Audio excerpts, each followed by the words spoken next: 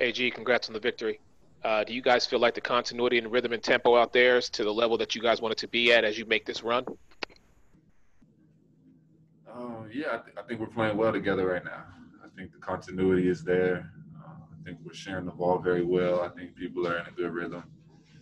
Um, we have a lot of talent on this team. We have a lot of offensive firepower and defensive weapons. So we know not every single night is going to be your night, but on those nights that maybe it's not going for you offensively, we have guys that make that sacrifice and still do things that help the team win, and that's what winning teams do.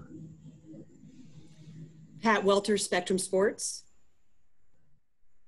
Aaron, I think I saw during the broadcast that your dad was one of the digital fans, maybe your mom too, I'm not sure.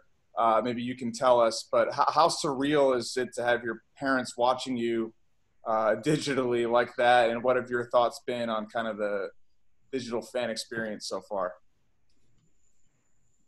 It definitely isn't the real thing.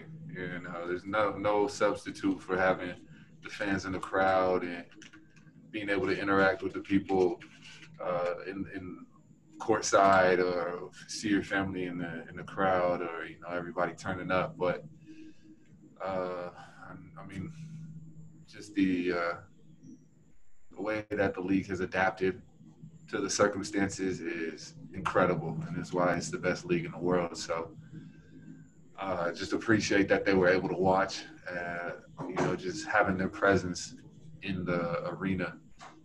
It fuels me. Josh Robbins, The Athletic. Aaron, you've seen a lot in your career, but it never gets easy to see someone get hurt. How gut-wrenching, how much of a body blow did that feel to see J.I. endure that? That was tough, man. That one brought me to tears. And instantly, just because I know how good of a guy J.I. is, and I know how hard he works, and how hard he has worked to get back since hurting himself in D.C. So that was tough, but I hope it's just a tweak. I hope it's nothing serious. I know when you do come back from injury and you do feel a twinge, a pain, you always think the worst. So I'm just hoping that, it's not as bad as it seems. Philip Rossman, Mike, Orlando Magic Daily.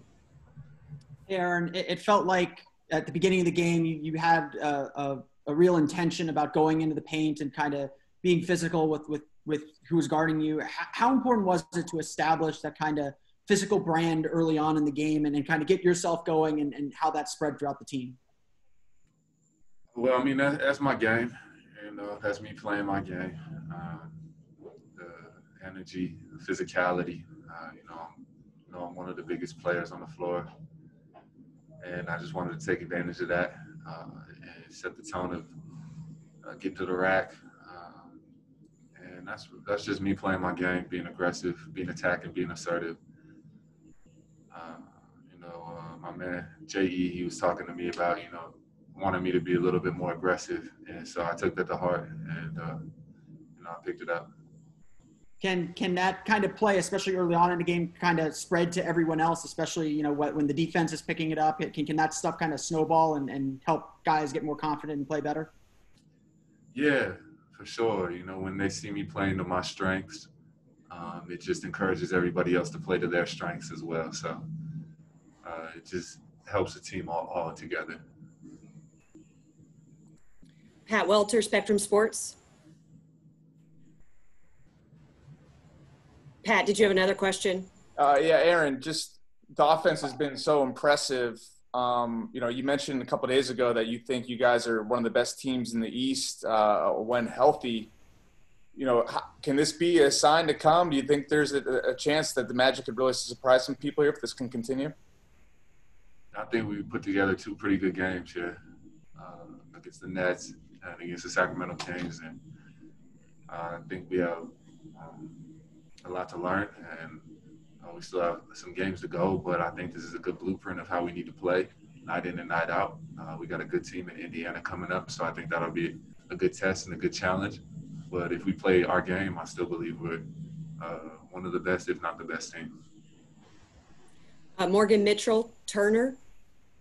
So a lot of people were speculating that you guys were going to have some locker room division based off of J.I.'s choice.